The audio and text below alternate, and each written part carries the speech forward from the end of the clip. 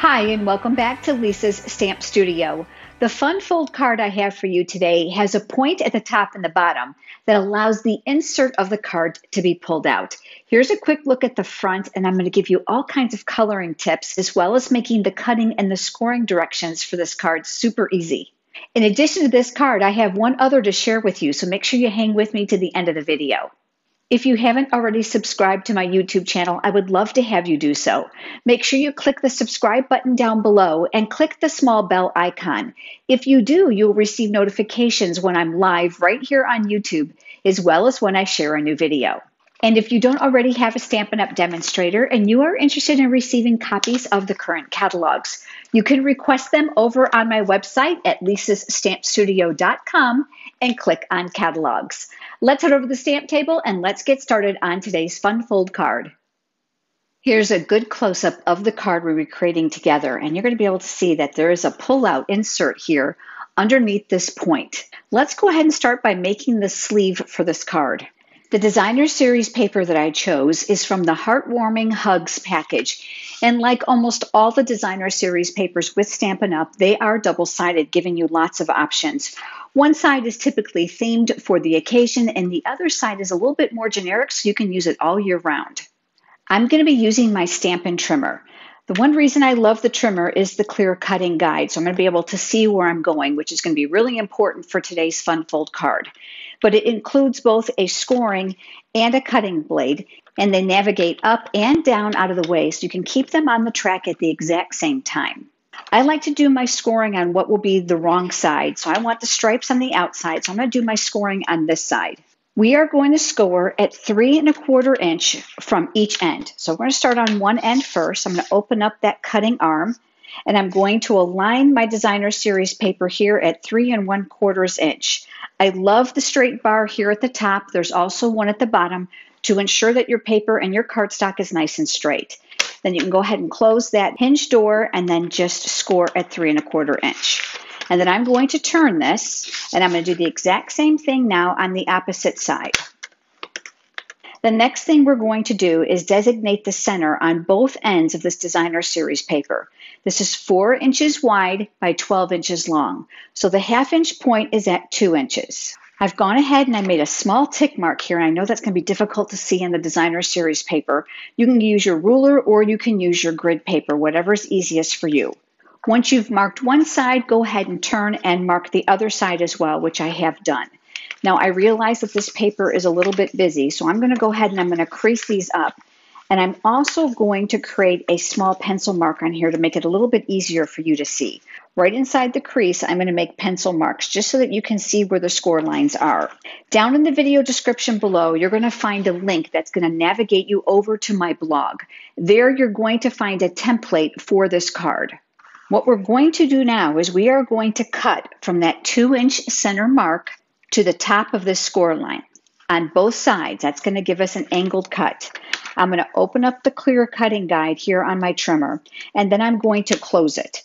I'm going to pivot the designer paper to make sure that the 2 inch center mark and that center score line here are going to fall within the cutting track, which is this dark area here. That clear cutting guide makes it really easy so that you can see those marks. Now I know that's going to be difficult for you to see, but there's one here and there's one here.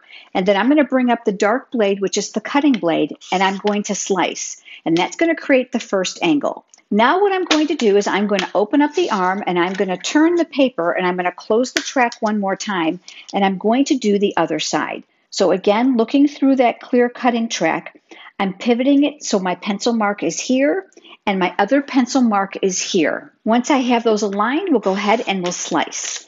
And that's going to give us that perfect point. Now you're going to do the exact same thing now on the other side.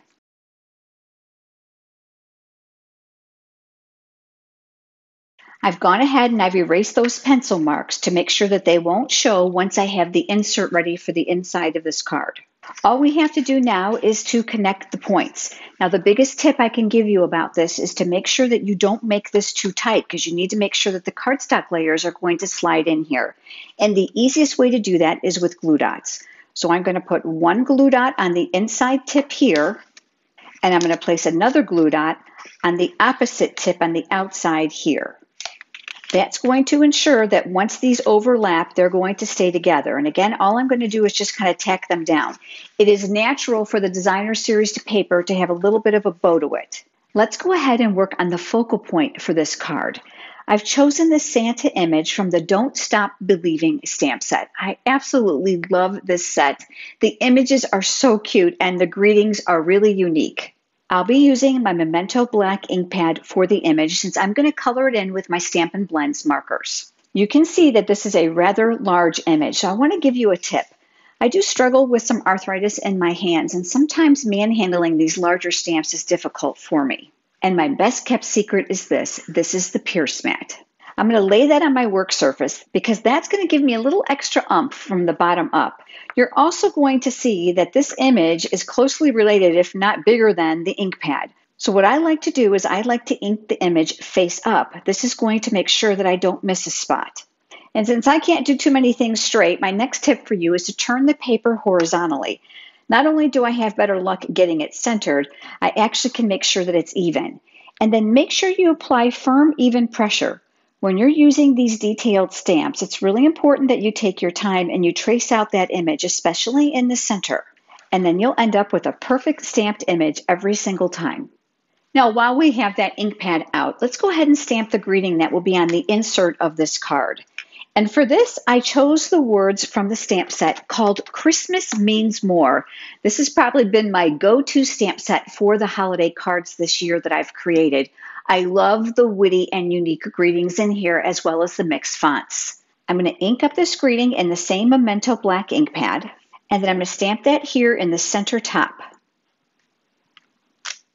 From that same stamp set, you'll see that there's holly and berries here, and I'm going to go ahead and ink those up, and I'm going to add those to the inside of my card for a little bit of visual interest. The one thing I want to call your attention to is that this is going to slide into here, so you want to make sure that you're not stamping your images or greetings too close to these shallow areas where they'll be exposed from the front when we're done.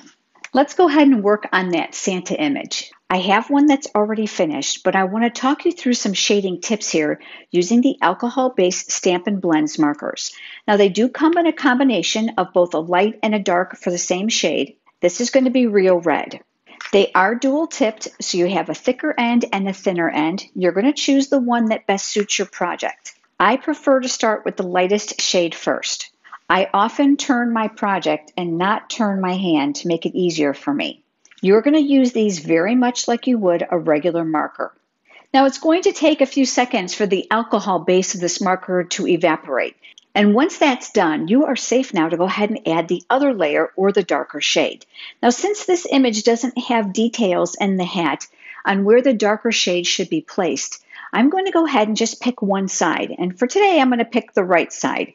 To make it easier for my hand, I am going to turn this project upside down because I'm going to start the darkest shade here along the bottom of the hat, and I'm going to pull it over, and I'm going to pull some of it down. Just like we did with the light shade, you'll want to give this a few seconds for that alcohol base to evaporate, because what we're going to do next is we're going to come back to the lightest shade marker and we are going to pull the dark into the light. So we end up with more of a blended highlighted look versus very harsh dark stop and start lines. So I've got my light color here and I'm simply going to pull that one shade into the other. Now it's not even important that you cover the entire area, because as the alcohol begins to evaporate, this is going to become more of its true tone. The next tip I want to share with you is a little bit about his beard, mustache, and eyebrows. Now I'm going to be using the light smoky slate Stampin' Blends marker for this. And again, dual-sided, so you can pick the end that's easier for you. Because I wanted really soft lines, I'm going to use the thicker tip, which is also chiseled.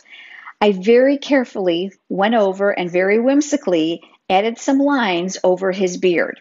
Now I know that that looks very, very dark at first, but this is the tip I want to share with you. Allow that alcohol to evaporate, just like we did with the red. And then once it evaporates, you're going to come back over it with the color lifter. This is a product that I think is often overlooked. Not only does it help move the color, but it also lightens the color. So it's going to give this more of an aged gray hair look than very sharp lines.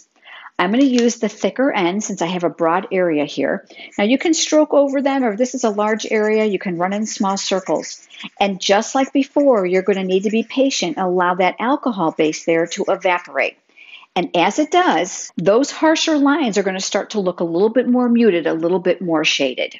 Now, the last tip I want to share with you is regarding the flesh tone. So we're going to work mainly on his nose. And like I said, I have one that's already finished. We have a combination of markers that include ivory and bronze that are intended for skin tones. They work well for other things too. I'm going to go ahead and I'm going to start by just coloring in his bridge of the nose and the tip of his nose.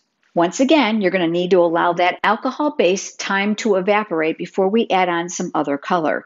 And to give him that rosy look, I switched over to the dark petal pink marker. Again, this comes in the combination, so you'll get the light with it. So I'm going to come in here and I'm going to add a little bit of dark here and then up his nose. Allowing a little bit of time for that to evaporate. You can then decide whether you like it the way it is, or you can go back over it with the ivory marker and blend it. And then, like I said, I have one that's already finished for you here. I think it turned out beautiful. I've cut several layers of coordinating cardstock for this image. I have Rio Red and Pear Pizzazz since they coordinate with the designer series paper that I chose to use. My silicone craft sheet is a beloved accessory here in the studio. Adhesive, liquid glue, and hot glue will not stick to it. So if I get a little excited with the adhesive and get off the edges, I don't have to worry about fighting a sticky spot here on my work surface. I've gone ahead and added adhesive to the back side of this layer, and that'll get added here to the Real Red cardstock layer. You're going to be able to find all the cutting dimensions and the supplies that I used, as well as the pictures for these projects, down in the video description below where there is a link. And then I'll add the Pear Pizzazz layer to this. From that same stamp set, I used the coordinating greeting in here that says, "It's all fun and games until Santa checks the naughty list." And before you joined me, I went ahead and I stamped that greeting and I did all the layering on the pieces of cardstock. This is going to get layered here across the bottom of the image, and we're going to do that with Stampin' Dimensionals. These pre-cut pieces of foam tape are ready for you to use. Now, I like to use my Take Your Pick tool to help remove those adhesive backings because there's a paper backing on here. There's a putty tip that's included with this tool that helps you pick up small pieces of cardstock as well as sequins. And this tip is interchangeable, and I've added the paper piercing tool attachment, which is easily going to remove the paper from those dimensionals. And then I'll go ahead and add my greeting across the bottom of this layer. Remember the greeting we have for the inside of the card? Well, I cut layers for that as well. And then again, I'll go ahead and use my silicone craft sheet, and we're going to add adhesive to the back side. This will get layered now on the Real Red cardstock, leaving a very narrow border of that color all the way around. And then we'll flip it over one more time and another layer here of that Pear Pizzazz cardstock to coordinate with the rest of our card. Now it's just a matter of putting the card together. We are going to slide the greeting to the inside of this card. Next, we're going to add the greeting over the top. You can see what I meant about making sure that you don't stamp too far to the edges, otherwise it'll show through the front. Your placement of your dimensionals or your adhesive is going to be very important. Make sure that your insert is properly aligned. If you don't like to gamble, go ahead and grab yourself a pencil and trace where those areas will fall. And then you can go ahead and use your dimensionals and place those within that perimeter. So I'm going to place 2 near the point, and I'll place several here at the top and the bottom within that pencil margin. And then we'll go ahead and remove those paper backings. Before I add my image, I'll go ahead and I'll erase those pencil marks so that they won't be visible when our card is all finished. And then let's go ahead and add this to the front of the card. And I'm looking to do my best to center it, and we'll tack that in place. Now, my final touch for this card was to add a little bit of sparkle to Santa's brim hat and the ball of his hat and his cuff. And I did that using the Wink of Stella pen. This is a shimmer brush pen that's self-contained, so you don't have to deal with glitter or glue. When you first purchase it, there's a black spacer inside of here, so you're going to need to make sure that you remove that. And you're also going to need to make sure you prime the pen the very first time that you use it. The word push is designated on both sides of the barrel. And if you lightly squeeze it, you'll see that the shimmer paint comes down to the tip. Once the pen has been primed, it's ready to use. And you're going to go ahead and just brush on the color where you want it. If you choose to add this shimmer where there is colored marker or Stampin' blends, I'm going to give you a word of caution. This also has an alcohol base. So you want to make sure that the pigmentation doesn't get picked up in your brush, and if it does, go ahead and wipe it off so that you don't carry it to another area. The great thing about this Wink of Stella pen is that you can add multiple layers of shimmer over your project. Just give it a few seconds to dry between coats. When you go to store it, make sure the cap is on tightly, and you're going to store it vertically. You're not going to store it horizontally. I wish you were here so you could see the shimmer in this. It is so, so pretty. But as I promised you in the introduction, I have one other project that I have created for you using this exact same fun fold. This one uses the bundle called Coming Home. This is the stamp set and the coordinating Home Together dies. This is a really fabulous product. In addition to that, it's not just for Christmas, because you can certainly use these houses for other things. Whether you're a scrapbooker, you want to make a card welcome to your new home, or that you've moved, this is a really fun stamp set. You're going to see that there's also some landscape dies in here as well. The best part about this bundle is that there are dies for all of the stamped images in this set. When you purchase in a bundle, it saves you 10%, or of course you can purchase them separately. I did color this with the Stampin' Blends markers once again, and the insert on this card looks like this. Which one of these is your favorite? I would love to know. Would you leave me a comment below? And if you have enjoyed today's video, would you please give it a thumbs up here on YouTube, which is a like, it certainly helps. And I look forward to having you join me next time. Have a great day.